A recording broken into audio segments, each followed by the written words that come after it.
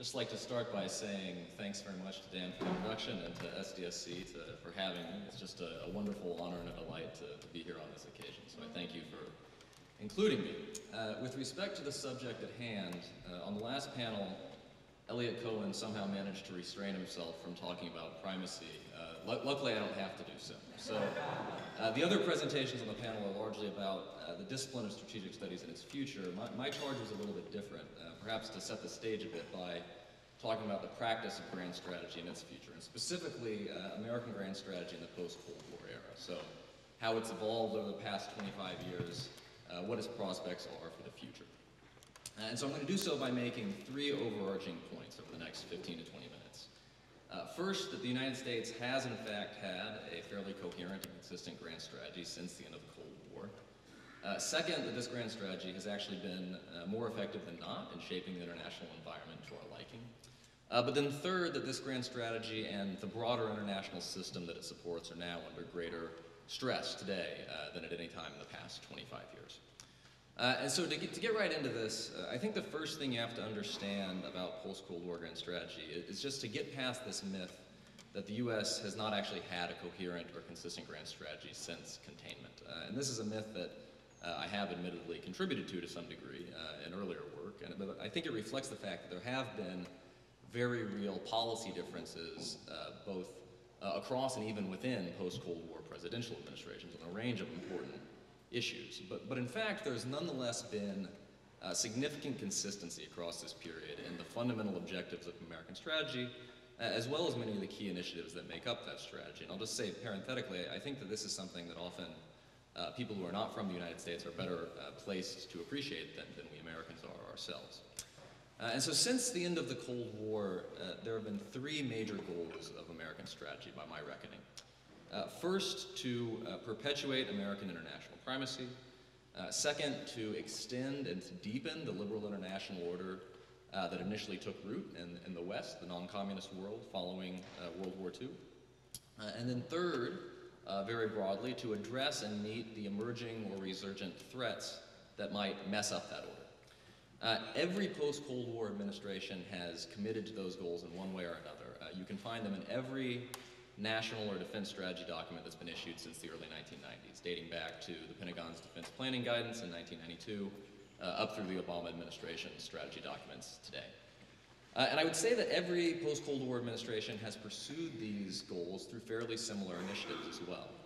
Maintaining a globe-straddling military posture, preserving and extending America's system of alliances and security commitments, promoting democracy in markets overseas, opposing dangers like nuclear proliferation and international terrorism, seeking to integrate the foremost rising power, China, into the international order while also hedging against the possibility that it might behave aggressively. All of these policies have been core features of U.S. statecraft under every post-Cold War president. And so yes, individual policies have changed from Clinton to Bush, from Bush to Obama, just as policies changed from Truman to Eisenhower or Eisenhower to Kennedy during the Cold War. But I think there's enough similarity over time to say that we have indeed had a fairly consistent grand strategy since the Cold War. So that's the first point. The second point is that this grand strategy has actually been fairly successful over time. And this is contrary to the critique you will often hear within the American Academy, which is that post-Cold War foreign policy has been sort of a profligate disaster, that the U.S. has essentially squandered its moment of international primacy by tilting at geopolitical windmills. Now, it's certainly true that there have been plenty of errors of omission and commission during the past 25 years. There have been setbacks. There have even been some very counterproductive things that you might quantify. You might characterize as disasters, pardon me. But I think of it this way. We still generally think that Cold War era grand strategy was more successful than not, despite Vietnam, despite Lebanon, despite all the other missteps and setbacks and traumas that occurred along the way. And so my contention is that, on balance, we can say something similar about post-Cold War grand strategy. That for all its flaws and imperfections, it's still been more successful than not over the past 25 years. It's helped make the international system more stable, more economically and politically liberal, more advantageous to the United States and its allies than many experts would have predicted at the beginning of the post-Cold War era. And so to grasp this point, I think it actually helps to go back to the early 1990s. So yes, this was the time of the end of history thesis. but it was also the time of some remarkably pessimistic predictions about the future of international affairs. So if you asked international relations experts like John Mearsheimer, sort of the realist persuasion, their view was that the end of the Cold War and bipolarity was going to unleash all sorts of nastiness in the international system. Resurgent Japanese and German militarism, vicious security competitions in Europe and East Asia, rampant nuclear proliferation in these and other areas. Generally speaking, a reversion to multipolar instability and heightened danger of great power war. There were also fears that the end of the Cold War would set off trade conflicts and a return to protectionism within the West, without the cohesion that the Cold War had provided holding the West together. And we forget this now, but if you look back at the archival evidence on this period, which is now becoming available, many policymakers in the United States and elsewhere had some of these same fears. And what's remarkable about this past 25 years is that, for the most part, these dogs didn't end up barking. The post-Cold War world hasn't been perfect by any means. There have been conflicts, there have been crises, outrages, instability, you name it. But I would say that by historical standards, it's been pretty good. It's been a period of relatively low great power tensions, at least until very recently. It's been a period when great power war has been mercifully absent, a period of relative stability in Europe and East Asia, a period of significant gains for democracy, markets, and global prosperity. So compared to other eras, things haven't been half bad during the post-Cold War period. And one of the reasons that this happened, certainly not the only reason, but one of the important reasons, was that the United States, in cooperation with its allies and partners, pursued a grand strategy that was specifically intended to keep these dogs from barking. We maintained our alliances and forward deployments. We maintained our military primacy precisely to prevent a reversion to a more unstable environment. We energetically sought to deal with potential sources of international instability, from loose nuclear materials in the former USSR to Saddam Hussein in the Persian Gulf. We helped extinguish conflicts in places like the Balkans that might indeed have destabilized parts of Europe. So in essence, the United States and its friends worked quite hard and quite deliberately to maintain basic international stability and to foster an environment in which these nice liberal trends like democratization and globalization could continue to advance. Now, this doesn't mean the U.S. strategy has been perfect by any means. It's fairly easy to tally up all the costs, the risks, the mistakes that have been part of the bargain. And of course, it would be an enormous exaggeration to say that U.S. policy was solely responsible for these developments. But I don't think it's at all implausible to argue that the policies of the world's most powerful country did help shape the international environment in these important ways. So I'd say that on the whole, the balance sheet on post-Cold War strategy has been more favorable than not. So that's the second point. But this brings me to the third point, which is that I think U.S. primacy and U.S. grand strategy are more contested and challenged today than any time in the post-Cold War era. When I say this, I want to be very clear. I'm not endorsing the thesis that the world has again become bipolar or even truly multipolar, or the idea that U.S. power has declined so much that we have no choice but to retrench massively as a result. Because I think that at a global level, American primacy is still very much intact, even if it is somewhat diminished from a quarter century ago. By most measures, the United States still has a substantial economic lead over its closest competitor, which is China. And if you go beyond just the annual GDP figures and look at statistics like per capita GDP, which is crucial to how much wealth a government can actually mobilize for geopolitical ends, or if you look at more holistic measures like this concept of inclusive wealth, then the lead is even larger. And then if you add up all of the long-term economic and political problems that a country like China faces, I think it makes straight-line projections of Chinese economic ascent and dominance seem pretty problematic. In the military realm, U.S. global primacy is even more pronounced. U.S. defense spending is still about 3 times as high as China's, and of course, the U.S. has global power projection capabilities that won't be matched for decades. As was mentioned yesterday, it also has years of recent experience in complex operations. The U.S. military has extraordinarily high levels of human capital.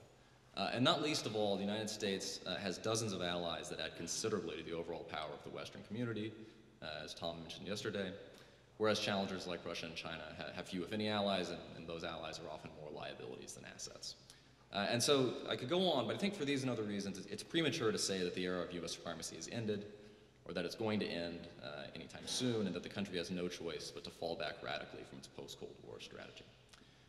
What it's not premature to say is that this grand strategy is nonetheless being tested and stressed in ways that are probably greater than at any time since the Cold War. And so I will just briefly mention 6 key challenges that the U.S. confronts. So the first is the return of great power competition. After 9/11, it was fashionable to say that the biggest threats came from small and weak states. I think it's pretty clear now that the biggest long-term threats come from big, powerful states. Great power competition has come back with a vengeance. Countries like Russia and China never fully accepted the post-Cold War order.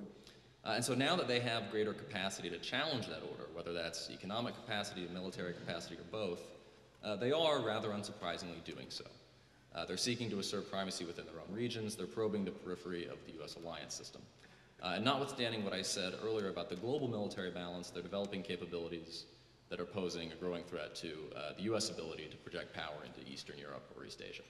And so this problem of protracted competition with great power rivals that have their own views of international order, or at the very least of regional order, this is going to be a major challenge ahead. And it's related to a second challenge, which is that regional military balances in particular are shifting in some very uncomfortable ways.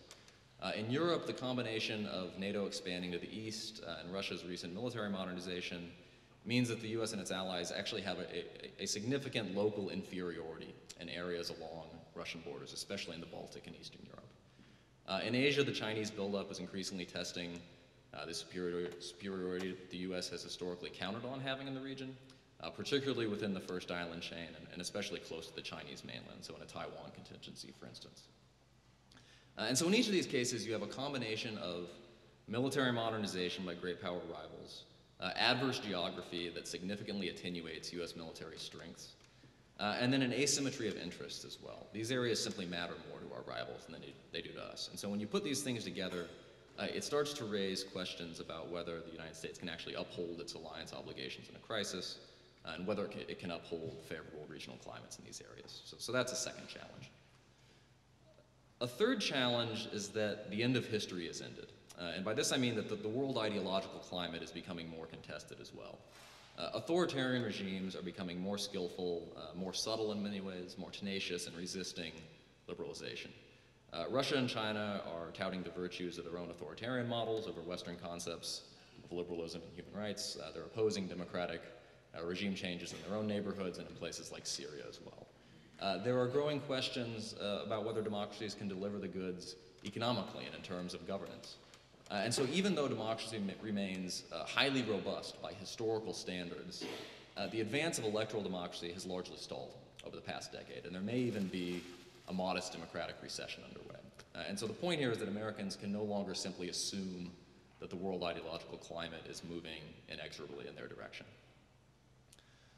A fourth challenge is that handling what we often call rogue actors, so those actors that flout the basic norms of the international order, this has also become more difficult because I think these actors have become more empowered.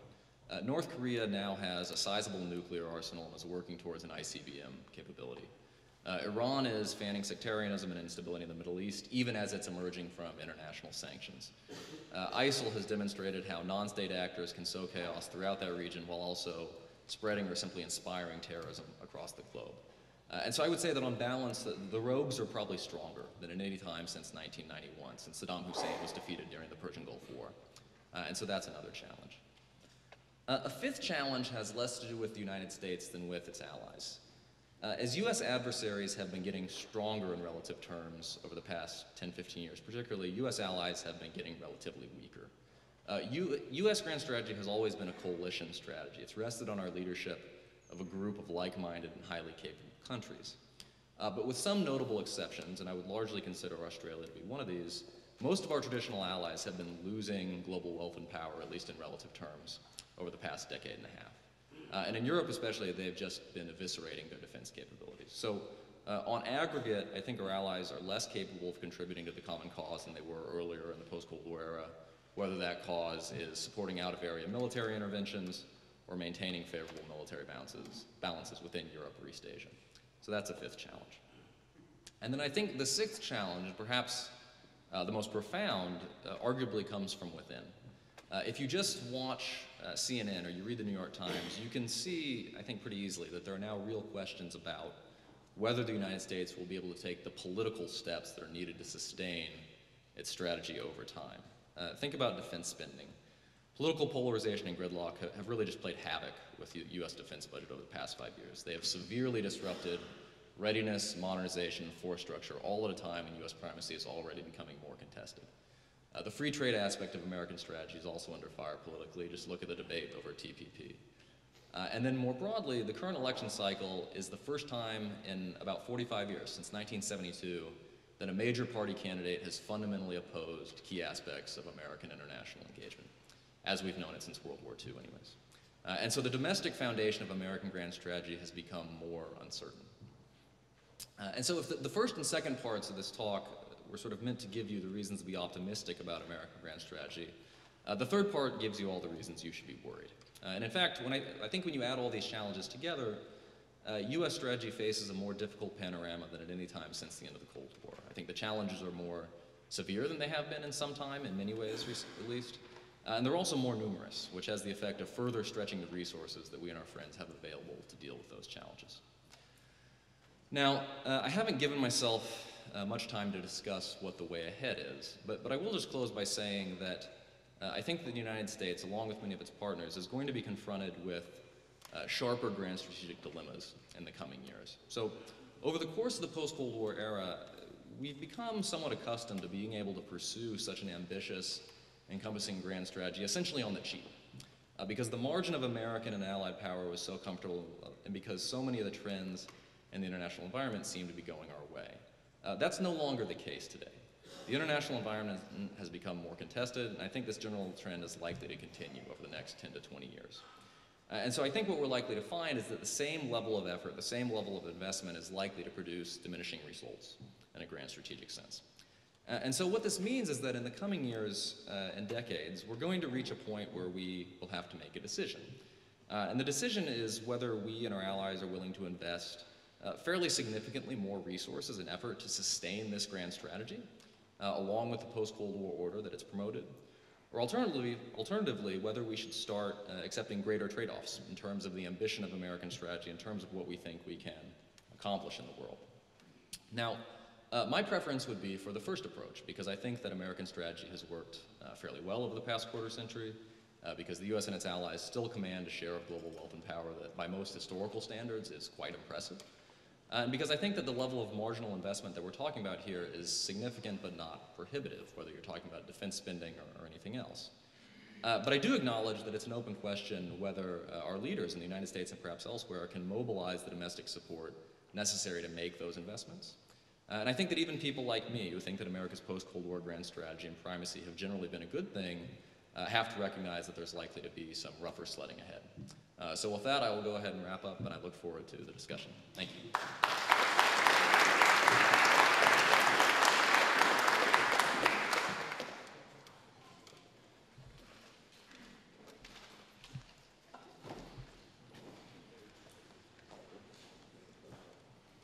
I want to show ultimate temerity by challenging the chairman. The chair that Bob O'Neill and I both held in Oxford is, of course, a chair in the history of war, not of war. And it's an important distinction. Well, it did, Bob, that's true. That's true, I won't dispute that. But I think the distinction is important because, at least for me, I'm definitely a historian. The fact that I now hold a chair in international relations shows that even in old age there can be life and that you can con some of the people some of the time. Or at least not you lot, but I'm probably con St Andrews. I say that because my job today is to address lessons from the Golden Age. And I'm being asked to project into the future from the past. Part of my problem is I'm not terribly sure when the Golden Age was. I looked at those concentric circles over there, saw what I presume is Sun Tzu, though whether he was a he or a they is an open question. And certainly it must be an open question, like any portrait of Homer, as to whether it's a true likeness. The other chap you will recognise, because it's the only likeness we have of him, Karl von Clausewitz. I'm not going to mention Sun Tzu again. He hasn't been mentioned so far in the conference. Clausewitz has been mentioned so far in the conference, and I will mention him again. Is the Golden Age we're talking about really, of course, the true Golden Age, 1966, because that was the year of SDSC, whose birthday we're here to celebrate. I assume that is what we're all meant to take for granted. It's unusual because most adults can't remember when they were robust infants on their birth. SDSC clearly can remember when it was a healthy infant, or what proved to be a healthy infant. And I'm going to assume that what I'm meant to be addressing is the period between 1966 and the publication of New Directions of Strategy. In other words, what we might just call the sort of middle to late Cold War era. The second question of definition, and Elliot's already raised this, is what are strategic studies? And actually the question that Evelyn asked went to the heart of this. You know, is it a matter of policy direction? Is it a matter of scholarship? Are we engaged in something that is and should be a policy relevant activity? And I think, you know, this question is going to come up again later today. A pragmatic business which is located in the present and is orientated towards the future, which is, to quote something I think Chris Barry said in the previous session, about shaping good outcomes? Or are we addressing strategic thought? And for me, strategic thought, and actually even more for Clausewitz, I hesitate to put myself in the same category, but that just shows how conditioned I am by reading his book. It is a matter, strategic thought, above all, about a dialogue between the present and the past, rather than about the present and the future. After all, the raw material that Clausewitz was addressing in On War was the outcome of his experience of war, the experiential quality of that, and his relationship of that to the immediate past of his father and maybe of his grandfather. I mean, in other words, back to the era of Frederick the Great, the military history of the last 60 or 70 years. Clausewitz deliberately refused to speculate about the future, except on one occasion, when effectively he said we can't do it. He wrote far more military history in his life than he ever wrote military theory, and he assumed that current experience would only be given theoretical force by comparing it with the past, so as to establish what he regarded as generally true, as opposed to things which might simply be unique or peculiar phenomena rather than generally applicable phenomena. So what does that approach, if you like, Clausewitz's approach, tell us about the golden age that we're looking back to, the second half of the Cold War? I want to make 3 points in answer to that question. 2 I'll put in relatively simplified and abbreviated fashion, and the third, I want to develop more fully, assuming I allow myself time. The first point is that Clausewitz's understanding of strategic studies had the study of war and war's conduct at its heart. The overwhelming focus of strategic studies in the late Cold War, and we've had this reflected in much of the earlier discussion, was about war's avoidance. Now, of course, that's a gross oversimplification, especially given the fact that in the Golden Age, as far as SDSC was concerned, Australia went to war in Vietnam with profound national consequences, and indeed for Bob O'Neill, personal consequences. But by 1966, Bernard Brodie's Damascene conversion of 7th of August 1945, I'm sure you all know the story, that he was driving with his wife on the 7th of August 1945, and he jumped out of the car and he bought a copy of the New York Times, and he read of the news of the dropping of the first atomic bomb, and he said to her, allegedly, everything I have ever written, what he'd written was largely on maritime strategy, is obsolete. Thus far, he went on, the chief purpose of our military establishment has been to win wars. From now on, its chief purpose must be to avert them. And so deterrence was the dominant theme of 1966. In 2016, if you think about our discussions today, deterrence may be a theme, but it's become a sub-theme. Much more evident has been our discussion, once again, of war itself. We haven't always called it war. We might give it other guises, but we are talking about the use of violence in human relationships. And we have been discussing, and we increasingly do discuss, I think, what is a war, when is a war, when is this a war and not a war, is the global war on terror and so on. We've actually had to engage once again with what war means. The debates of the 1960s were not silent on those questions, but they were not centre stage. So my first point is this: war is back. We may give it another title, we may call it armed conflict, we may call it all sorts of other things, and that's one of the reasons why strategic studies are back and not security studies, if you like, okay, to go back to a question that Elliot raised. That strategy is centrally concerned with the business of war, and if we think war is important, then we probably need to address strategy. Second point, and this was also adumbrated in the last session, history is back. Now, of course, history never went too far away in the Cold War, but Brodie's principal point in 1945, and the point that he wanted to get over when his book on the absolute weapon was published in 1946, was that his earlier work, just to remind you of his phrase, had been rendered obsolete. Other disciplines ousted history from its primacy in the study of strategy.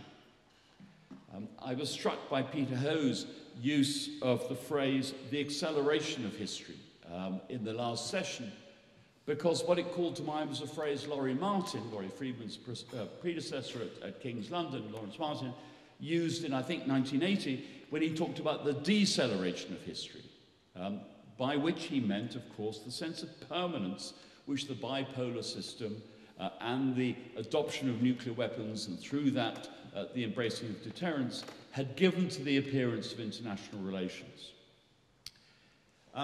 Today, we would describe strategic studies, and it has been described, and I think rightly described, and it's a much better subject for it, as multidisciplinary. I'm not for a moment saying history has to resume its position of primacy, but what I am concerned to do is to engage with the question of whether history is just about hindsight, whether somehow it becomes a form of imprisonment which makes us less able to respond to contingency, to change, and to the unexpected, because that is the usual accusation, and we've heard it today, that is levelled against it. History did not go away, but it was abused more than it was used by the strategic studies fraternity. And it was used, and is still used, in ways that historians, fully paid up historians, which I would claim to be one, self-evidently, would simply not recognise. And let me give you 3 examples of that. The first is the trend in departments of politics and political science, especially in the United States, to reject history, to struggle to accept the place of history, or to discuss it as anything other than storytelling. The best that it can do, it seems to be, is to provide a basis for a case study, and the shaping of that case study is determined not by context, by historical context, and much more by a set of theoretical assumptions which then rob history of its context and seem to be impervious to contradictory evidence. As a First World War historian, I say this with considerable passion. If you read any IR discussion of the origins of the First World War, it is locked in the legacy of the 1960s and its literature. And I have to say, it's not just that Germany still caused the First World War in a way that Fritz Fischer would have argued, it is also that it broke out because of something called the cult of the offensive. And I find that offensive, because I think it simply fails to understand the debates that are going on in military thought before 1914. I haven't got time to explain that, just take it from me, I'm right and they're wrong. In other words, the use of history has got locked in the golden age of the 60s and 70s. The second point is that even those departments that are open to history and the use of history treat history as telling you something that is continuous and unchanging. Quite frankly, this is not what historians do. I'm fond of quoting, I'm going to quote him again, the example of Marc Bloch, the great French medieval economic historian, essentially the founder of the Annales School, the man who was entirely concerned with the longue durée, but who reflected on his own experience as a French officer in the First World War and as a French officer again in May 1940. And when he was fighting as a French Jew in the resistance movement Before his execution by the Gestapo in 1944, he wrote a book called Strange Defeat. And in the middle of that book, there is a discussion of why the French army had performed so badly in May 1940, having done so well in 1914. And his response to that was the way the École de Guerre had treated history. It had treated history as the study of continuity. It had gone back to Napoleonic precept rather than the study of change. History, Bloch asserted, absolutely rightly, is concerned with understanding change over time. Why do we become obsessive with the outbreak of the First World War? Because it was self-evidently a turning point. Just as 1789 was a turning point, or 1939 was a turning point, or the end of the Cold War was a turning point. And the third problem is this, that history in the late Cold War found its niche less in strategic thought and more in operational thought and in thinking about so-called conventional war. When I lectured at Sandhurst in the late 1970s, my job was to give the one so-called history lecture, and that was on the Russo-German front between 1943 and 1945, because that was meant to tell the British Army of the 1980s how it was going to deal with the Soviet attack on the inner German border. And of course, as the arguments about the operational level of war took hold, particularly in the United States, then what were they concerned with? They were concerned with the May 1940 attack that had concerned Mark Bloch, because it was a model, of course, of how to do the operational level of war. And then others, of course, looked back before that to Tukhachevsky, deep attack in the Soviet army. What it was, in other words, was another use of the argument about continuity. And as actual war climbed back up the agenda after the end of the Cold War, as armies found themselves concerned with how they would operate, and Laurie Friedman's reference yesterday to the Iraq War and its importance is central here, then of course they went back very often to exactly those sort of arguments. And that trend has increased since then, not diminished. Let me just give you two quotations. Jim Mattis, writing the Joint Forces Quarterly in 2008 when he attacked effects-based operations, to quote, "We must return to time-honored principles and terminology that our forces have tested in the crucible of battle and that are well grounded in the theory and nature of war." It's an argument about continuity and about history. General Vincent Desportes, who ran both the École de Guerre and the French Doctrine Center when the two were co-located, writing in exactly the same year, "War is war. For centuries we have had the feeling that we are fighting new wars, unrelated to previous conflicts. But with the benefit of hindsight, it is surprising to see the stability of the general characteristic of conflicts, their unchanging logic, and the error that could have been avoided if the trendsetters of the period had simply had longer memories." The rediscovery of counterinsurgency in 2006, or thereabouts, that is of course the year of the publication of the US Field Manual 3-24, used history in exactly that way. The cherry picking of Algeria, Malaya, and so on, in ways that suited the themes that the doctrine was developing, but bore no relationship to the historical context within which they were set. The ultimate absurdity, of course, was the figure of T.E. Lawrence, an insurgent leader who suddenly became an example for counterinsurgency thinking, thus showing exactly how counterinsurgency thought was being stripped out of its political context. It was, in other words, not a substitute for strategic, or it became a substitute for strategic thought in the years between 2002 and 2014. And we look back, if you like, in 2016, on a decade and a half characterized by constant reports of operational progress and operational success, measured in all sorts of ways, but no strategically satisfactory outcome in Iraq, Afghanistan, or Libya, partly because we haven't been engaging with strategies we have done so. The essential point here is not that history has no part to play in strategic studies, but we must stop abusing history in how we use it. Indeed, the re-emergence of war since 1990 increases the value of history precisely because it should enhance our understanding of war at the at the experiential level. Can't read my own writing as usual. The function of history for strategic studies is to encourage understanding, not to stress continuity, to realize what is changing through our understanding of change. So let me come to my third point, which is essentially one to illustrate that argument: the place of democracy in strategy.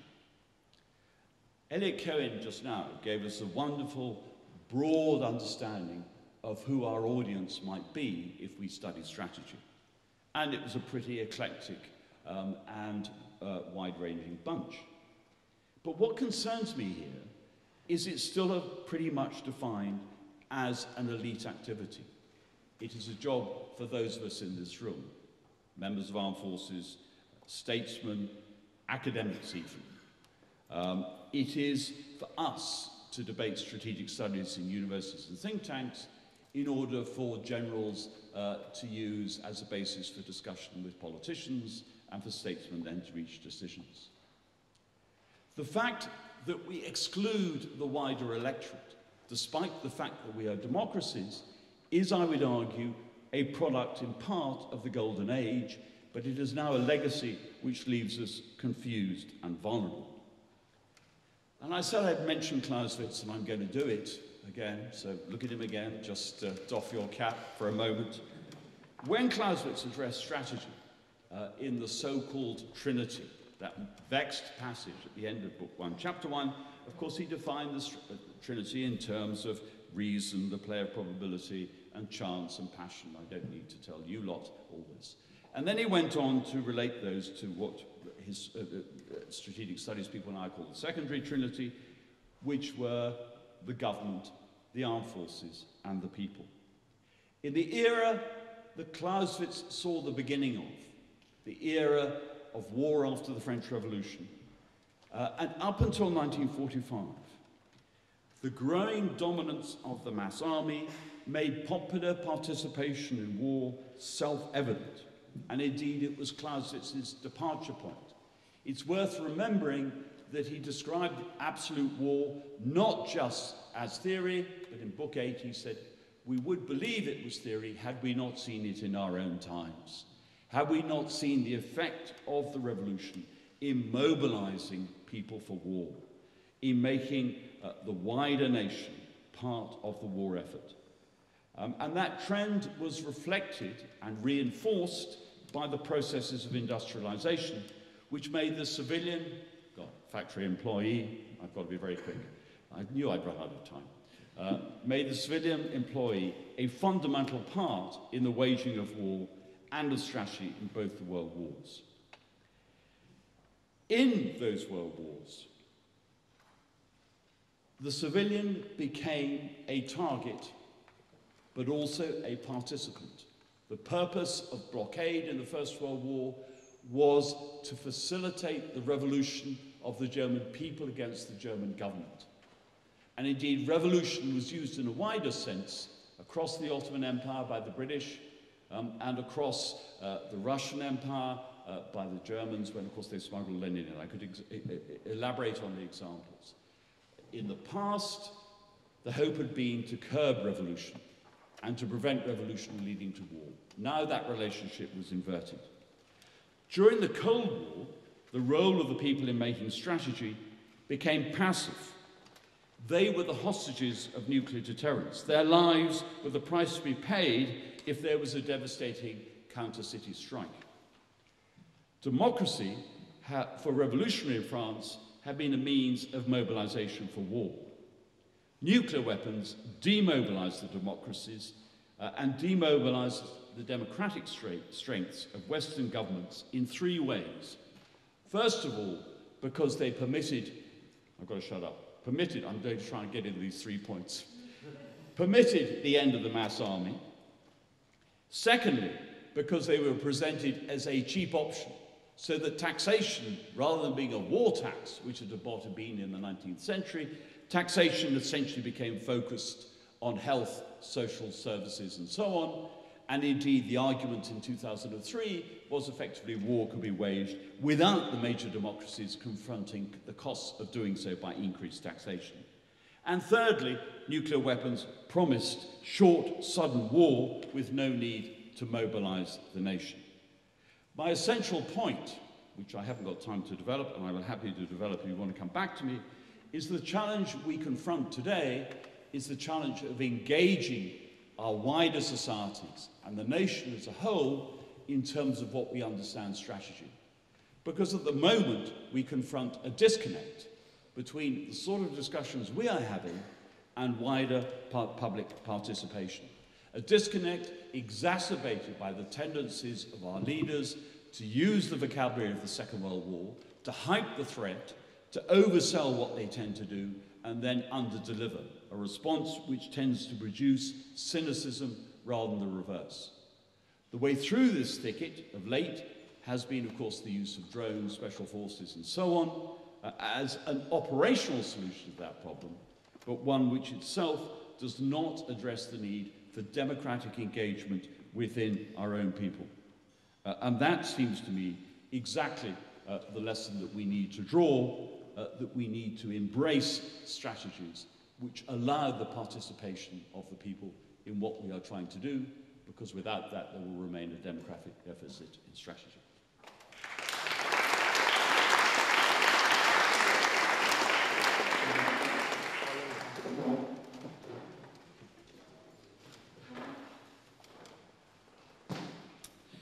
Well, it's a tough challenge to go after Houston and before Bob O'Neill.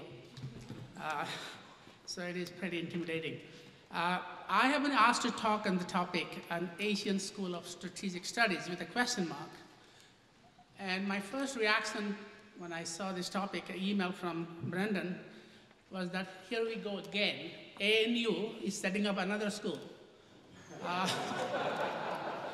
Those who are from ANU will know what I'm talking about.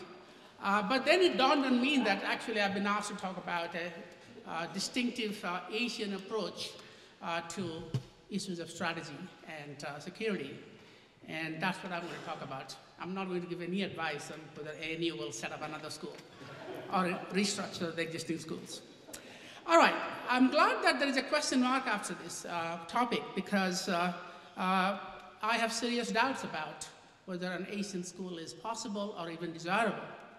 But I think it's a very useful question, and I'm glad that Brendan posed it that way, because it allows us to reflect on what are the challenges and what are the possibilities of creating, or not even creating, what are the challenges and possibilities of strategic studies in Asia, or Asia Pacific, or Indo-Pacific, whatever may be the trend today. And I want to raise 5 points. The first 3 of them are not insurmountable. They're also well known. But the last 2 are really critical. But let me mention the first 3 points, because they are important as well. But the answer to the first 3 depends on the answer to the last 2. First, which region? Well, where and what is Asia? We all know Asia is not a fixed notion. It's a region of immense diversity. Regional naming keeps changing, like a fashion statement. In the first 3 decades, we have seen the rise and fall of Asia Pacific, or East Asia, and now the trend of the day, what is trending today, is Indo-Pacific, at least in Australia. So regional naming is a very political affair, but it also has academic connotations. What an Asian school should or should not study, who should belong or shouldn't belong. And it's very interesting that C. Rajamohan was one of our first speakers today. When I came to SDSC in 1983, my first visit, I can imagine a strategic studies conference being opened, the first speaker being from India. India was not seen as part of Asia Pacific in those days. So I think this is important to keep in mind. Which region are we covering if we are going to think of a school of strategic studies?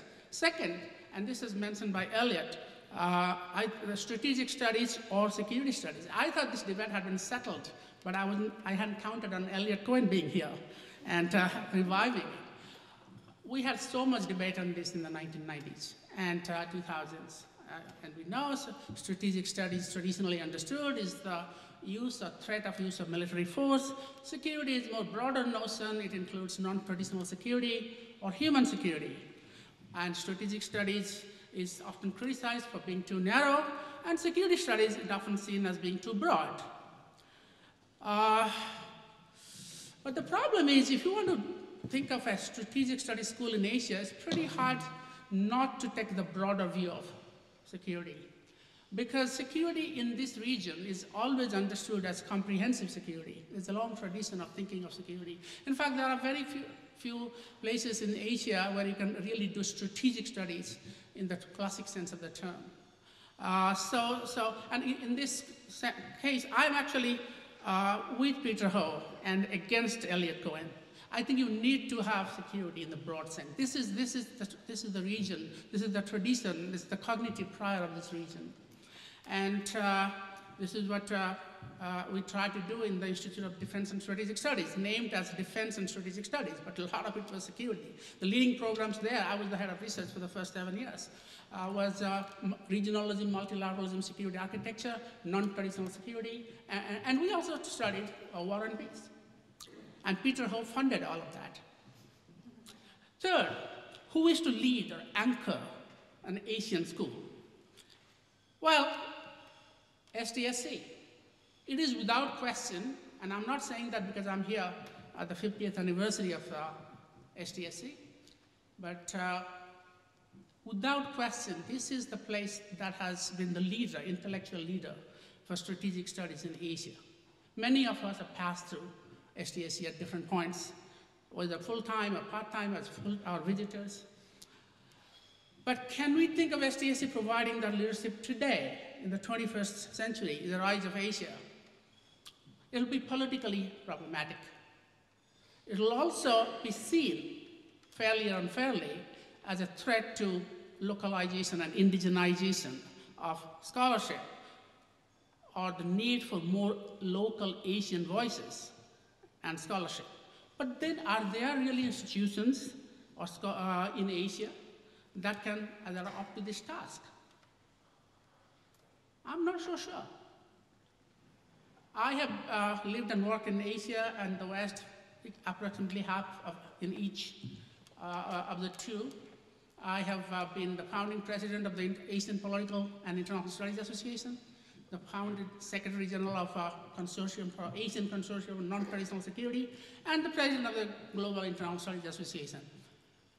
I don't think there is an SDSC anywhere in Asia. Sorry to say this. That is not to say that there aren't strategic thinkers or traditions in Asia which are absolutely brilliant. But the combination of intellectual depth, policy relevance, and academic independence, that combination is not there in any institution in Asia. India comes closer, but lack of resources is a huge problem there. And there is also different types of politics. So it is actually revealing some of the best strategic studies scholars from Asia are not working in Asia. They're working in United States, UK, and right here in Australia. And this is not because simply lack of resources.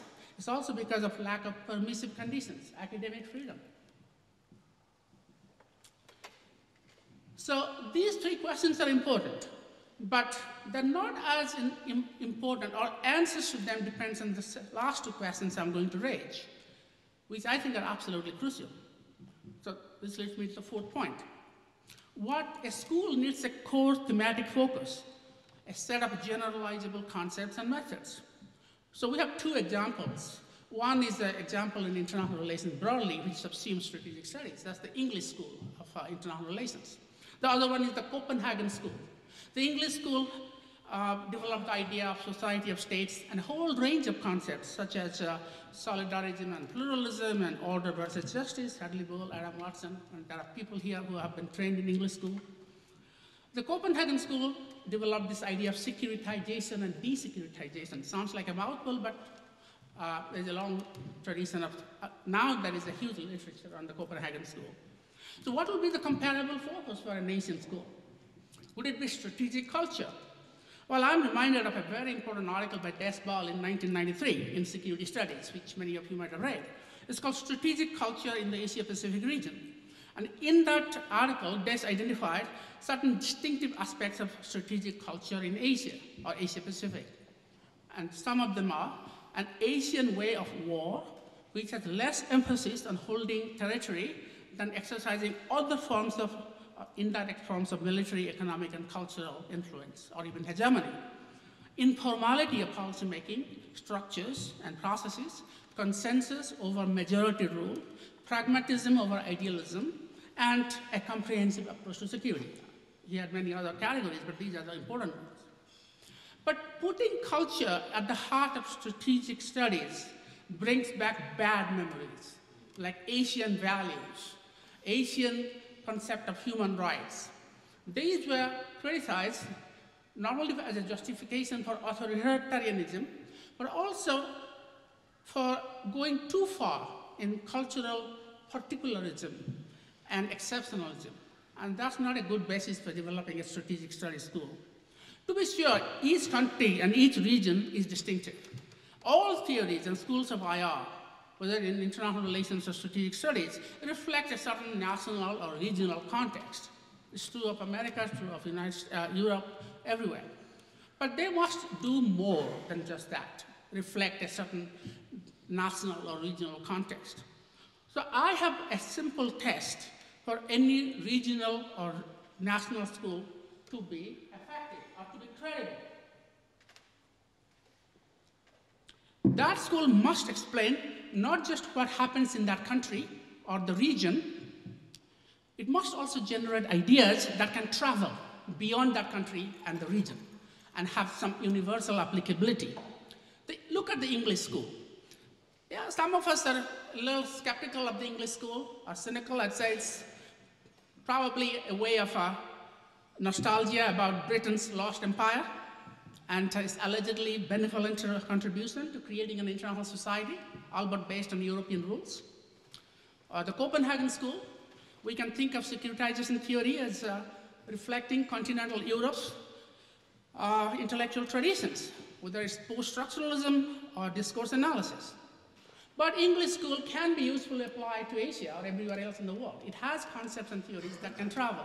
So can be Copenhagen school. In fact, when we build a non-traditional security program in Singapore, we use Copenhagen school as the starting point. So what theories from Asia can travel like that? The closest attempt to create an Asia school, it's not a regional school, but maybe a sub-regional or national school, is the Chinese school of IR. Many of you know about this. The Chinese are most advanced in creating their own school of IR. And it's very interesting. But does it pass my test? The Chinese school of IR is mostly drawing from Chinese worldview and practice, whether past, present, or future. And a good deal of it, if not all, seems like a legitimization of Chinese official foreign policy ideology, whether it's the Tianxia, all under heaven, or the peaceful rise of China.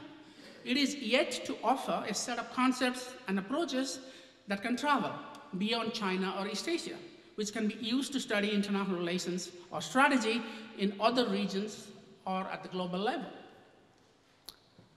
And my last challenge to an Asian School of Strategic Studies is the most important one. And I call it the Hadley-Bull test. Why? Because this was contained in an essay that Hadley-Bull wrote in Australian Outlook, now called Australian Journal of International Affairs, in 1972. And Nick Bisley, the editor, is here, is now freely available until the end of this year. You should read it. It's titled International Relations as an Academic Pursuit.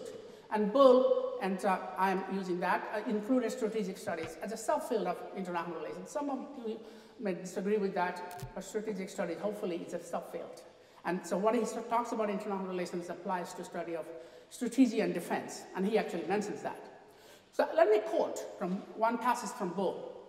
I quote, "The academic international relations specialist should not be a servant or agent of his government. There is a need on both sides for exchange of ideas and mutual criticism between academics and officials in the field of foreign policy and defense. But inquiry into international relations is a different activity from running the foreign policy of a country and necessarily clashes with it, unquote. This may be going a little too far. I'm more sympathetic to the cross-fertilization between academia and policy. But Bull is not opposed to it either. So let me read you another little paragraph from that article.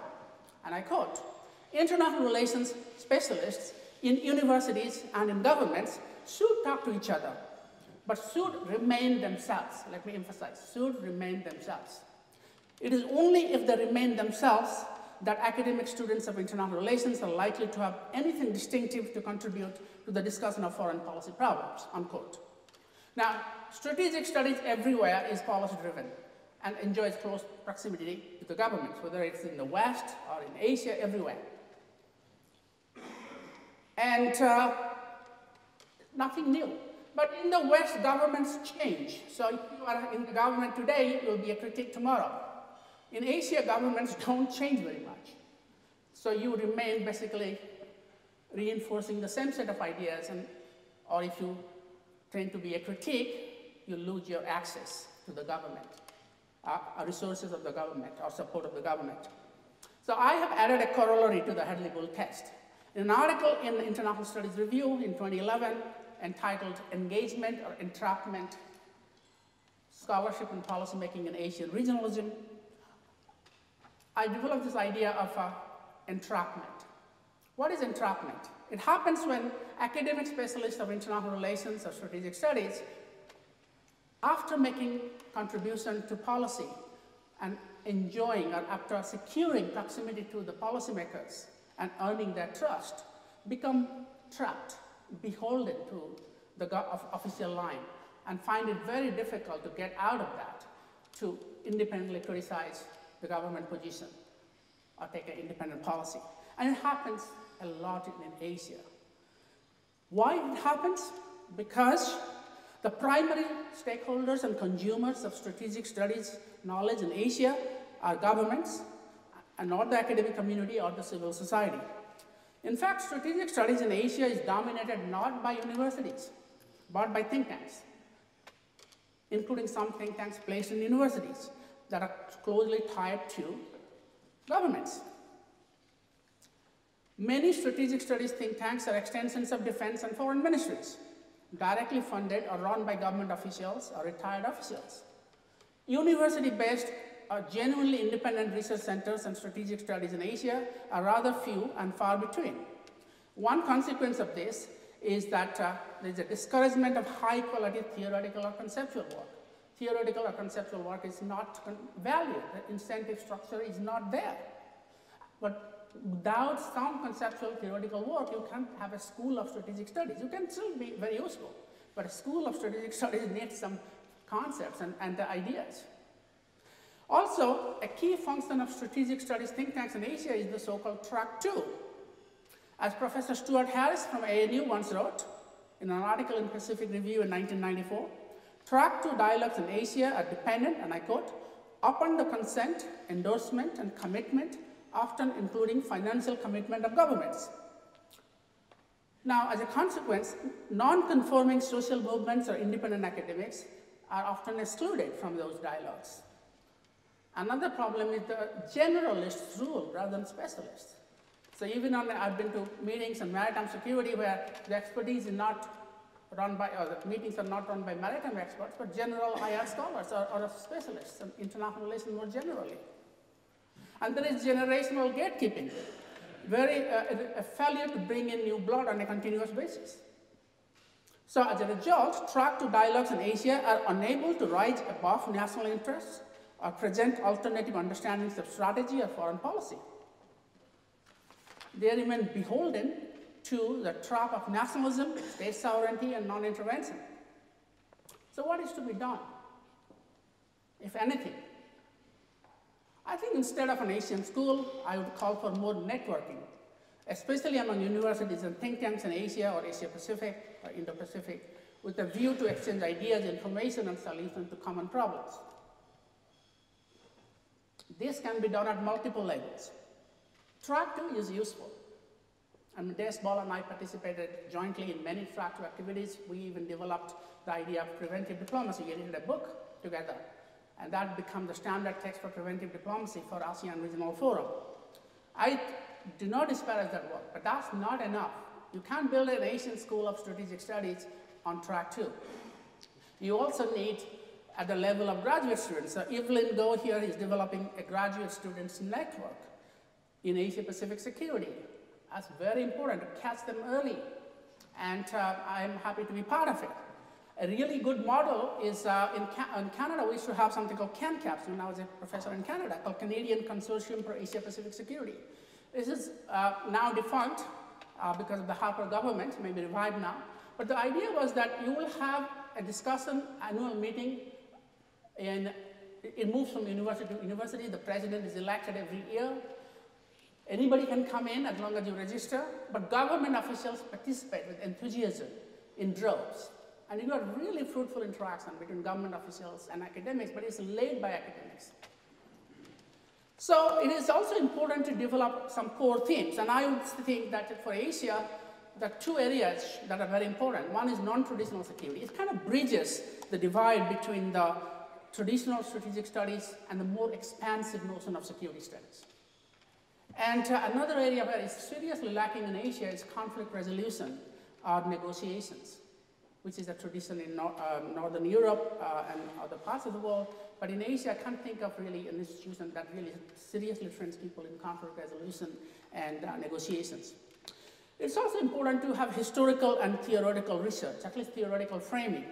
And to quote Hadley Bull again, the test for an academic contribution to international relations, that it should have either historical or theoretical depth. Academic work which consists simply of the retelling of information about international affairs or ad hoc comment or policy polemic does not meet that test, unquote. Finally, strategic studies institutions and scholars should engage in genuine policy debates and explore alternative ways of promoting security. One of the problems with think tanks, strategic studies think tanks in Asia, is that their main role is providing background information, not doing policy debates the way we do that in Washington, D.C. That's probably too much of it in Washington, D.C., and too little of it in Asia. So you can get a lot of policy papers, but they only tell you this is the background to a conflict. This is what different people say. But saying that this is policy A and this is policy B, and we shouldn't do A, but we should do B or C, very rarely happens. It happens in some countries, but vast majority of Asian countries, this sort of policy debate and alternative framing of policy doesn't happen, and that really needs to happen. So if strategic studies in Asia is to have some credibility, even as a policy-oriented enterprise, it should really provide a platform for alternatives and debates. So those are my 5 points. I'll be happy to take your questions, and my time is up. Thank you.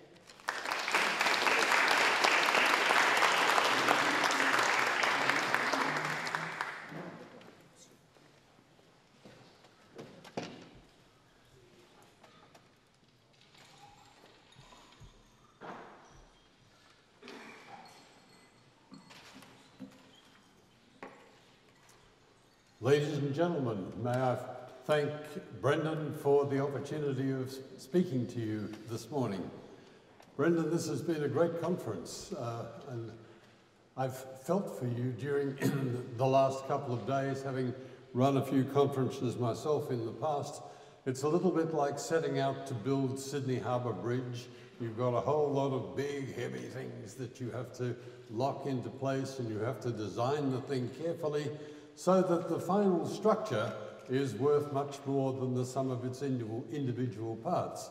And Brendan, I think you've achieved that with this program, this team of speakers, and the way the discussion has gone. It's going to make a very good book, and I look forward to reading it next year or whenever it comes out.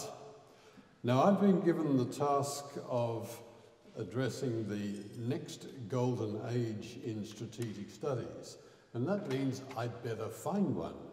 As I look out there, I'm very caught by Peter Ho's metaphor of the black elephants. You know, am I seeing a herd of black elephants out there? I think I can part some of them, and there are some little golden specks of light there. What am I looking for? What is a golden age? It's one which results in the production of fruitful wisdom. I place emphasis on that word fruitful. There is an awful lot of wisdom thought up by analysts and think tankers and government staffers and army staff colleges and so on. But whether it results in something that you can actually use successfully is, I think, the big determining factor. And if you ask me to give you an example of a golden age in strategic studies, I would say the 1980s, because this was the time when the SALT 1 and SALT 2 had settled into place and were seen to be working, and we were then able to move on to the INF agreement. They took a huge amount of tension and uncertainty out of the air, and I think have helped us get through the past 30 years without any use of nuclear weapons. Let's hope that the coming decade is another golden age, because there are some very tough challenges coming up. And let me speak to a few of them. I have to say sorry to Frank Fukuyama, because this is certainly not the end of history. History is changing as we go through it. We are very unlikely to see a World War I scenario again, where everything is tightly controlled by national governments, almost dictatorial regimes. Hundreds of thousands of young men dash out of their homes with their packs on the back and their rifle and board a train to go 300 or 400 miles and then fight a series of ghastly battles which result in their deaths. We're not going to repeat that kind of situation again. Even the Second World War type of mobilization and control, I think, is going to be very unlikely. We are moving into an era where power is being distributed in different ways in our national societies and in our global society. Hugh, you mentioned the importance of looking at democracy in the process of generating strategic policy, and I think that is a very important new factor. Our societies are changing, and of course, as they change, technology changes, and with everything being much more societally driven at lower levels, we have this hideous little instrument that anyone can run around with and organise their own miniature civil war out of, and they've been doing it in recent weeks. Let me just list some of the major challenges that I think we will have to address. The first is that of the jihadis. I use jihadi deliberately rather than terrorists, because jihadis are much more serious people. They are out to kill. They like killing. They think we should be dead. And they don't mind if they die in the process. It's all part of the exhilaration of life. And now that this spark has been released into the international haystack, we're going to have to take it very seriously indeed and upgrade our methods for dealing with it, including drawing in allies from the Islamic community who have as much to fear from these jihadis as we do, if not more. But it's a tough issue. The second is the uncontrolled flow of refugees. If you have been looking at the Mediterranean over the past 5 years, it has just been tragic to see the number of people starving, badly governed, coming north out of Africa, looking desperately for somewhere safe to be, and they see Europe. There will be other refugee flows in other parts of the world, but that one is, I think, going to remain very important and tough to deal with. It's not just a matter of stop the boats. You have to do something about stopping people at the source. You have to give them better government. They have to develop this themselves. There are plenty of knowledgeable, willing people to do it, but they need resources and they need encouragement, and that's going to be another big role for us in the future. We have talked about China in the past day and a half, and so we should have. It's a wholly new factor on the scene. We need to cast our minds back about 500 years before we come across a China that's like the China of the 21st century. China in the Middle Ages was the great power. It was not terribly aggressive because it had so much within its own borders, but it demanded respect and it did poke its nose into other parts of the world. Its naval expeditions are famous. China today is going to be curious about how far the limits of its sovereignty go, and this is all being tested in the Western Pacific as I speak. It's going to be a very tough problem. I don't think it's insoluble. My experience of dealing with Chinese is that there are a lot of very reasonable people there, as well as some potential fanatics. And let's not forget, we kicked China around very badly in the 19th century. Just think back to the Opium Wars, where Great Britain comes along and says, "You won't take my opium? Well, hell, I'm going to send the Royal Navy and blast you to bits so that you have no structure of authority to prevent us sending you our opium." And look how China just disintegrated through the 19th century. It's taken China a long time to get back on its feet, but they haven't forgotten any of that. They're going to be very proud nationally. They're going to be difficult to deal with.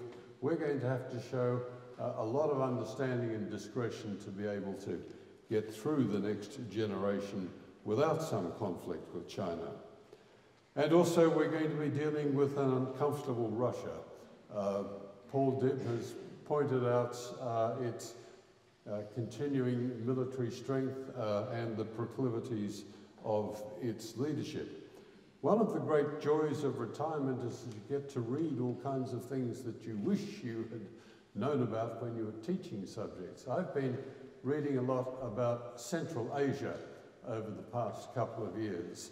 And you know, every couple of hundred years, some terrible bunch of people have come out of the East and they've gone right through this area. I mean, when you look at the structure of Siberia, geographically, Paul, covered with beautiful grass that horses can be fed off. Enough people riding enough horses discover that a saddle is a useful thing to have on a horse. You can go much longer distance, you can go much faster. And by Jove, once you're on this saddle, stirrups are a great idea.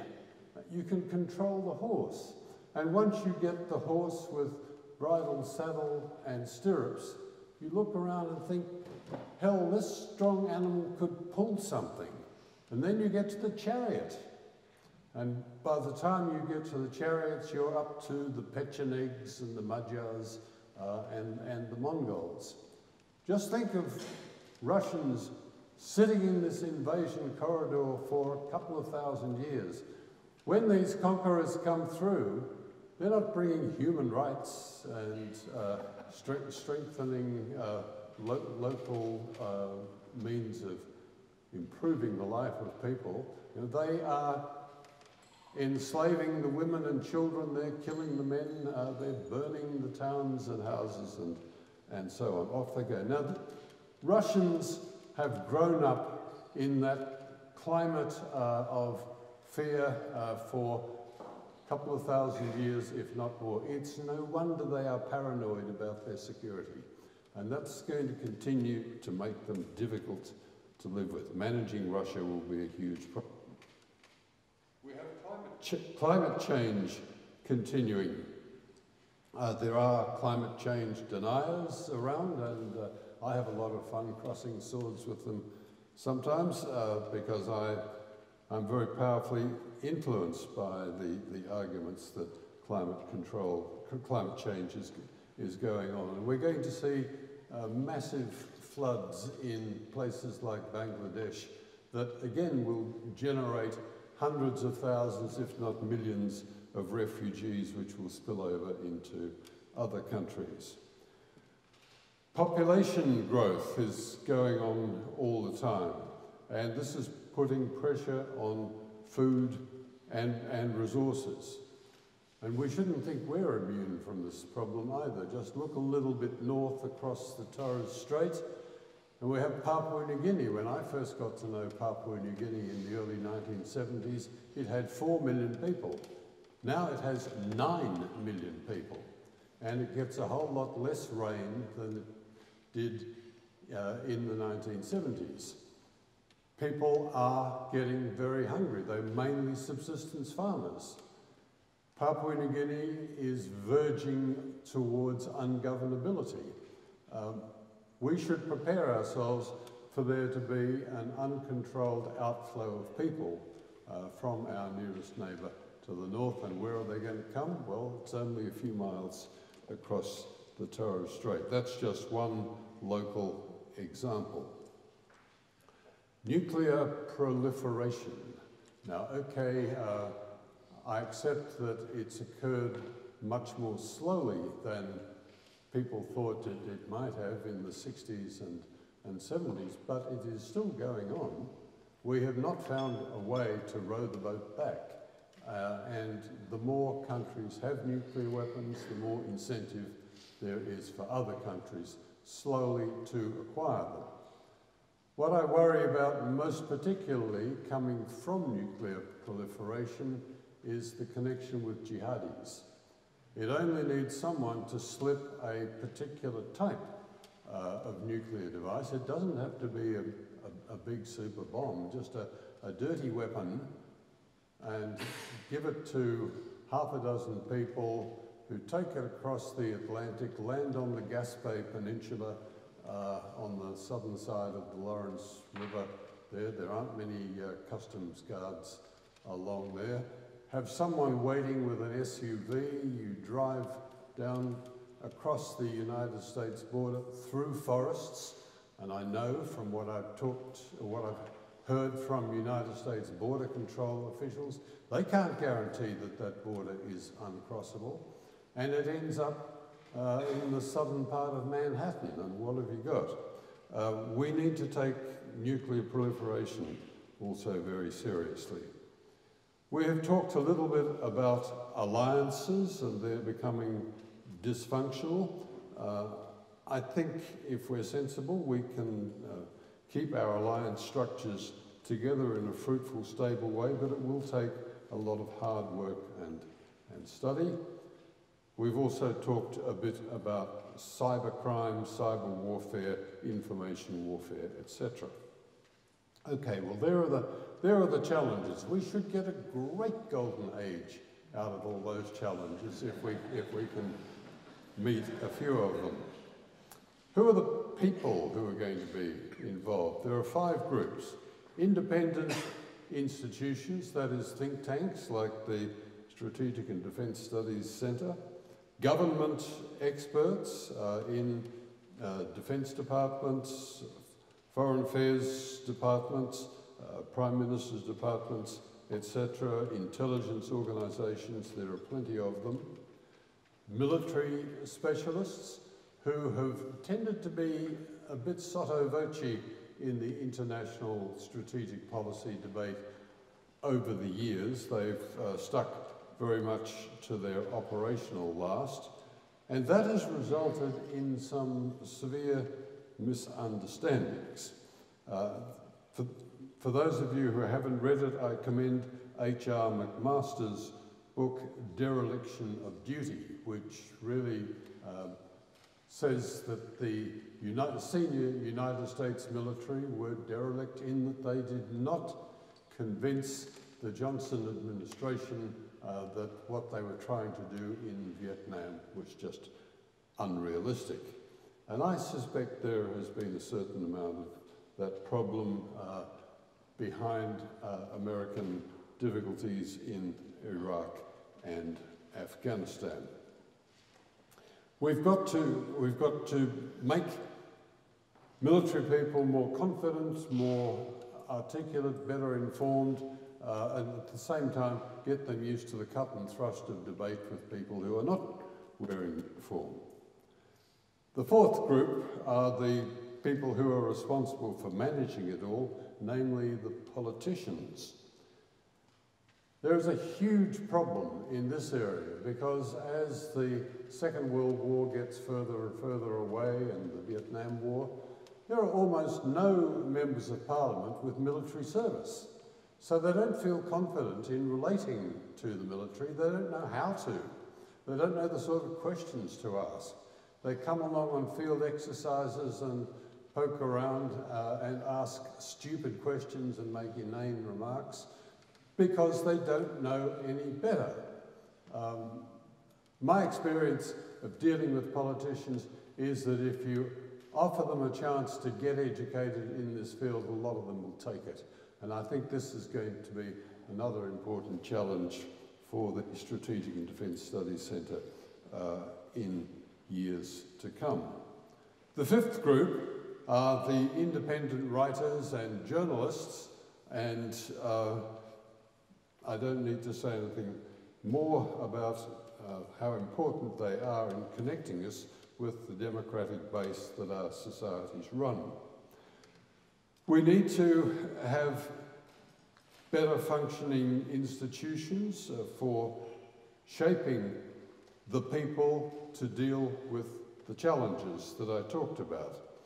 Think tanks, groups that cooperate not only within national boundaries but cross-fertilise internationally. They need people coming in from appropriate education bases. Elliot was talking very helpfully about this earlier this morning. There are a huge number of people out there who could make useful contributions to our field, but they just don't know how to get into it because it is highly specialised and a bit complex. We have to think about sharing perspectives within alliances. It's not been done badly in the past, but as the Cold War gets further and further away, the purposes of alliances become harder to define. And the sixth institution that we need to improve is the United Nations, and make sure that there are more people with a solid training in strategic policy making within their ranks and fewer people who just know about little bits of Africa and Asia and Latin America and so on. Well, what do we need to do? We need to educate from secondary level upwards in a more thoughtful way. We need to impart experience within these 5 groups of people at first and second hand. We need to establish credibility for each group, and they have to pass the test of what their peers think of them in argument. We have to hold open debates that are consistent with security. There are some things you can't talk about publicly, but there is an awful lot you can, and if you've got a knowledgeable electorate out there, then they're going to be much more interested. We need to establish dialogue between the professional communities, be they government, armed forces, think tanks, journalists, and our political leaders. That's going to be a very big task. And then finally, we need to engage the voters because they will have the final choice. Let me stop at that.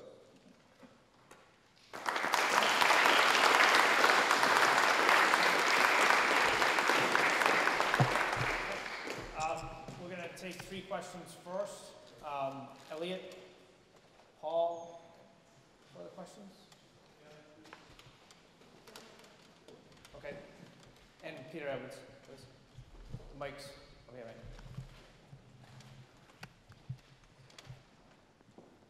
Thank you. The question is, it's actually a comment and a question largely to you, but I'd be curious to get reactions. The comment is, I very much take your point about the need to address publics.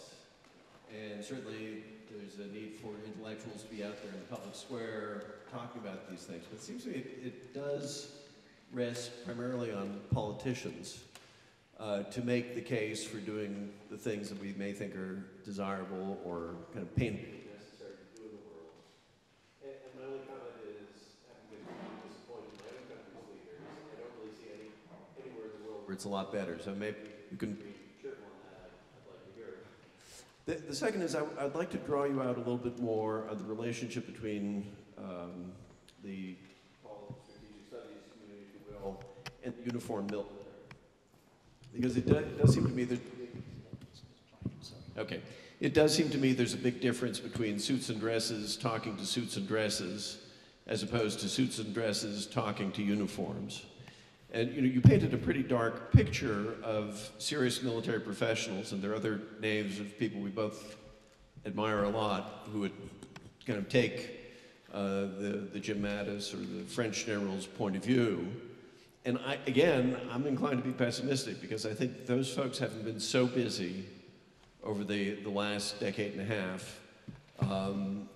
They're actually not going to be inclined to step back and ask the first order strategic kinds of questions. So if you have thoughts, again, if you just sort of elaborate a bit, and if you see positive ways ahead, I'd really be curious to hear them.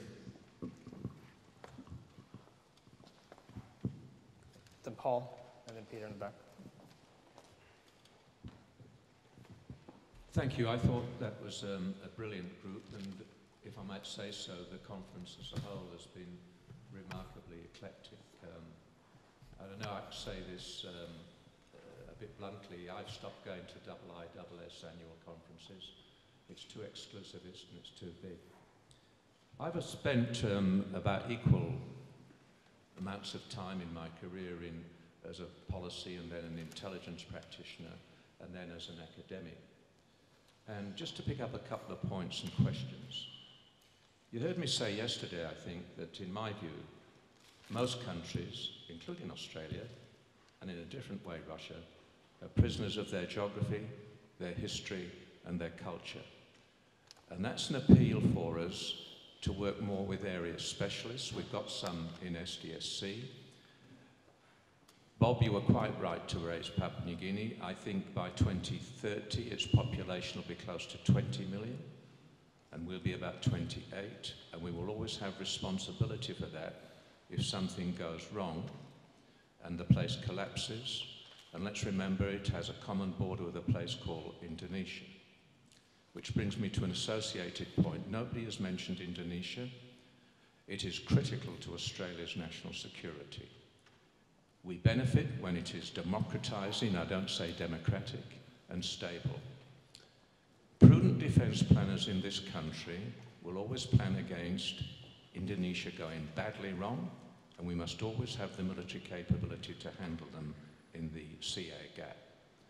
I mean, I asked the question of our intelligence community, what is the percentage chance of the Indonesian democratic experiment failing and us having an extreme Islamic military government? Now, the answer often from ONA is 10%. I'll tell you what, as a defence planner, that's good enough for me. It's not to see Indonesia as the enemy. We should be cooperating as much as possible. I'm talking about prudent defence planning. So I think we need to do more within our research school with the Indonesian experts. Secondly, you heard Brendan Sargent last night in a tremendously sensitive and insightful speech, which he'd written himself, talk about, and I think Taylor, you disagree with the other Brendan. I agree with the other Brendan. When I was Deputy Secretary of Defence, and I'm sure it applied with Hugh White, I could count on the fingers of one hand, out of a staff of 2,000, those who I thought might just make top strategic policymakers. Which brings me to my final point, Bob, and I know many of my colleagues will disagree with what I said yesterday. We're quite a fast-growing, eclectic organisation. There is a danger we're becoming a cross between an IR department and a military history department. That is not to say we don't need both those things. But I think I heard you say, and Hugh certainly said it, what do we do to return to our traditional core capability, or is that no longer relevant? Remembering that Tom Miller, Hugh and Des founded our skill in defence policy and led the battle. We've got increasing competition from ASPI. What do we do about that? Very quickly, finally, Amitav. That was a brilliant exposition. On the issue of conflict resolution and the ASEAN Regional Forum, the ASEAN Regional Forum is now in its 22nd year. It has 3 priorities in order: confidence building, preventive diplomacy, which I'm currently involved with them in, and conflict resolution. We can't even get to first base after 22 years on preventive diplomacy, because the Chinese at every move say preventive diplomacy is interference in internal affairs. Glad you comment. Peter. Thanks very much to the organisers, and I congratulate everybody. I was cheering to the echo 2 people who I've admired for a long time, Hugh Strawn admired from afar, and Bob O'Neill, fortunately, from closer quarters in many years.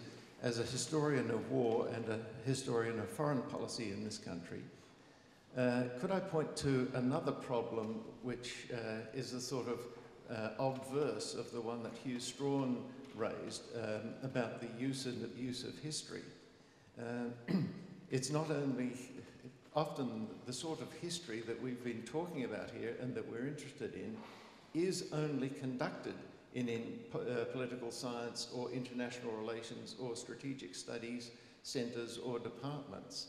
I can illustrate this by pointing out that sometime in the later Middle Ages I was a young research fellow in this university just down the road here, and at 11 o'clock every Thursday morning I had a dilemma, because the weekly seminar from the history department which I was expected to attend as a member. I was writing a book on the early history of Australian foreign policy and policy making.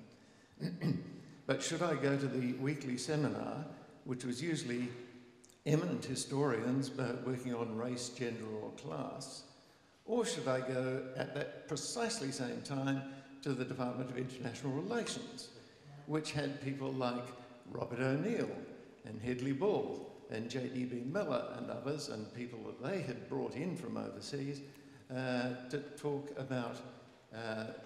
talk as historians about international relations in peace or war or both. There's a gulf between history as it's understood and military or international or strategic or diplomatic history in its institutional framework. I don't know how we counter that, but I just wish that somebody would set up a department of the history of war somewhere in this country. I'll just make one quick comment about Paul Dibb's remark about the need for closer ties to area experts. In the United States, at least, the loss or perhaps the absence of closer ties between strategic studies or security studies and then area studies is one of the great losses and tragedies of modern academia, because certainly in the United States, and people know this, area studies was created precisely for national security purposes. It was a Cold War era invention, and it still receives tons and tons of government funding. And at the undergraduate and perhaps at the master's level, there are still quite a number of area studies majors who go to work for the intelligence community or things like that because they possess language skills and knowledge that's hard to find. But sort of at the PhD level and at the faculty level, that discipline, if you want to call it a discipline, it reflects broader trends in academia, and that it's been essentially captured by faculty who are essentially hostile to the mission or hostile to the relationship between academia and government, academia and national security. And so the relationship there is just not as strong as it could be and should be. And there are various initiatives going on in the United States, a couple of which I'm a part of now, that are trying to sort of break down that wall. But the divide is so deeply rooted that it's simply hard to do.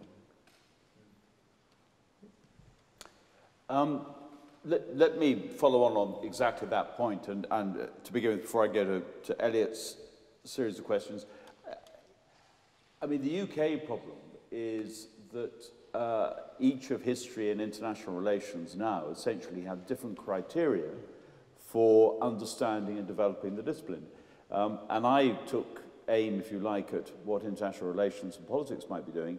I could equally well take aim at history, which has become much less engaged with public engagement and much more inward-looking than was the case 2 or 3 decades ago, precisely because of research expectation requirements. And so the notion that, and it goes back in part to what Eliot was saying when he was quoting Cardinal Newman, but the notion that somehow you should be trying to look outwards rather than inwards to your discipline is not something that is necessarily rewarded. I mean, the big exception in that is actually the last research framework included the expectation that public engagement and impact, as it was called, would be rewarded, which I think produces a slight glimmer. I mean, there is a real challenge here, and when I went to Oxford and succeeded Bob, one of my concerns was that actually to do both military history and strategic studies, and it reflects exactly your clash in timetables, was to do more than one person could possibly bear. I mean, that actually this is, not only does each of these disciplines now have different sets of expectations, but that actually, the notion that you can embrace the entirety of all this individually is just nonsense. It's not sustainable. This is why we produce multidisciplinary solutions to the problem. But we do need to find ways of having a more sensible dialogue than we've got at the moment. And we do need to recognize that actually the difference is the essence of where the creativity can lie, rather than trying to squeeze these disciplines into similar outputs, because actually that's exactly where you lose the grit that provides the basis for the creativity, if I can mix my metaphors too much. To Eliot's question, let me begin with what I knew would be, if you like, the core flag. Who are the generals we most like to consult with? Well, Jim Mattis will be there among the people we'd put on the right side of the equation. And Vincent Desportes is another highly intelligent officer, who, I mean, now retired, making his money in the defense business in France. But these are people with whom we would find empathetic. So in taking aim at them, I don't mean actually to criticize what they're doing, because what they were focusing on and what they said was absolutely their last. I mean, it's their job. It was the issue of the operational level of war. That's what they were focusing on. The question is, where does that lock in to exactly your point about the relationship with the politicians and how do they perform? And, to take, because I truncated the whole discussion of what I was going to say about democratization, to take, 2 examples, our late Prime Minister in the United Kingdom, David Cameron, in my memory, 3 times said Britain faced an existential war as a Prime Minister. After the attack in Algeria, after the attack in Tunisia at Sousse, and at one point during the Libyan crisis. Did he have any intention, having used that turn of rhetoric, to reflect the fact that we were engaged in an existential war? Absolutely not. And so you have, politicians and generals, if you like, occupying parallel universes that never seem to come together.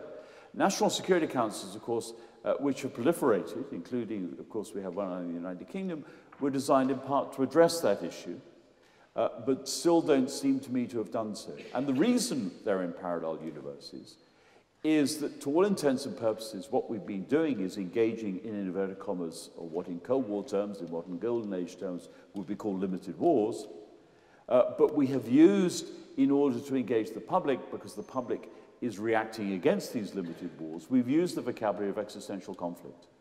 And so we have failed to provide a coherent way of describing them.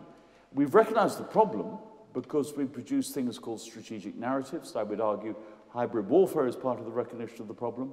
And I've said elsewhere in the last few days, it's a sort of mirror imaging. We're concerned about our own domestic resilience, so we look seeing little green men as the threat.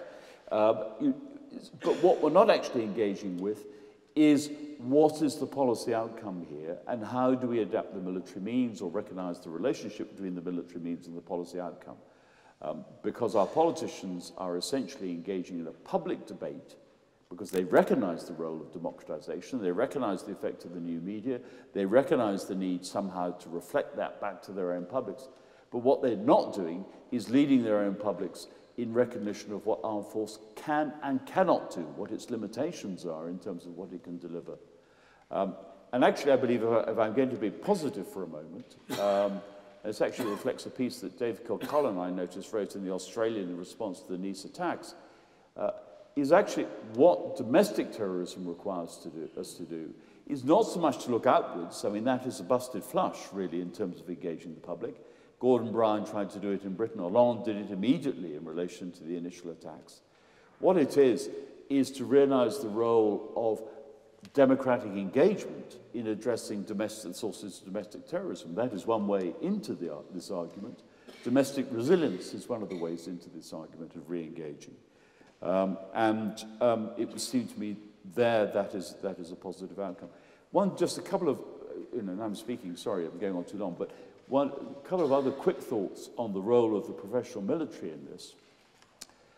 Number one, I mean, apart from, the need, it seems to me, to speak truth to power and to say what military force can and can't do, there is, it seems to me, absolutely a necessity for the military to engage in lesson learning in a more proactive way and to make that part of the public engagement and public debate. It's not just a military exercise. Of course, increasingly, it's a cross-government exercise.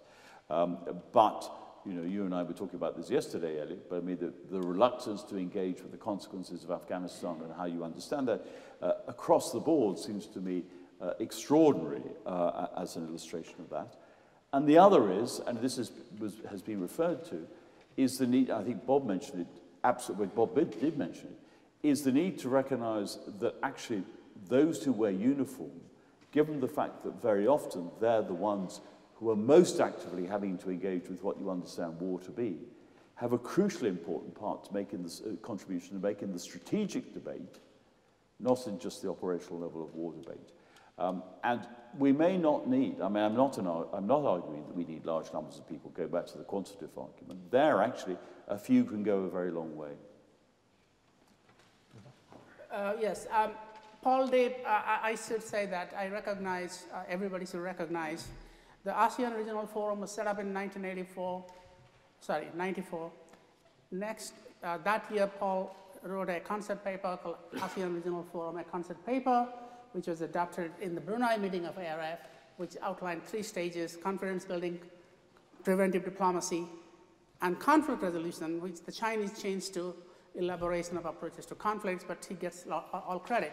What Des and I did was basically to elaborate the preventive diplomacy. Our book was called The Next Stage. It's a Canberra paper. It's still available. So how do you move from confidence building to preventive diplomacy? And we did a lot of work. I thought that was a key step. I didn't think ARF will ever do conflict resolution of the type that we see, the arbitration and all that. But we thought preventive diplomacy was possible. We spent a lot of time, published that book in 1999. And unfortunately, we haven't moved from confidence building to preventive diplomacy yet. But that's another story, but full credit to you, Paul. I just want to make a very quick point about area studies and discipline, international relations or strategic studies. This is a false debate. This is a very American debate. Such debates don't exist in Asia or Europe. A lot of scholars in Britain, for example, who do international relations do area studies and vice versa. And in Asia, international relations writes in the back of area studies. So the United States, there is this disparaging of area studies. I mean, especially IR scholars and theorists think area studies, these are people who like cameras and take photographs and not do serious theory. But luckily, we have a trend Now, where it is being effectively bridged on the ground, whether the funding for area studies is declining or not. But it is being bridged, and the people who are bridging that is like Tom Christensen, Ian Johnson, who are IR theorists of the highest caliber, but also area specialists who study countries like China or other countries. We have here people like Evelyn, who does IR theory and Southeast Asia. I myself do Southeast Asia and IR theory. So it's being effectively bridged, but not because of any like conscious movement. And we need more of that scholarship. Quite frankly, I would be scared of, especially in universities, that does pure area studies, just that, because you don't have a dialogue, unless it is comparative area studies, which is a slightly different field. So I think let's hope that more and more scholars, as they get trained, will have one foot on the discipline and one foot on the area studies, and that will be the way to go. We are close to the end. Yes. Dan, thank you. I'll be brief.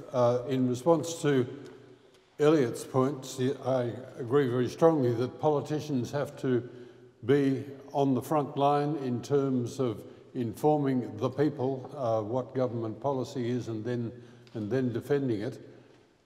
But it's no good having politicians who simply stumble over a script that somebody has put in front of them. More politicians have to realise that to give effective leadership, they have got to know what national and international security is all about and be able to outline an intelligent position and defend it. And I think that is a major responsibility for us in the think tank community. Paul, on your point regarding Indonesia, it would be a catastrophe for us if democracy were to fail there. And it's something we have to watch very closely. And your point on the role of the SDSC,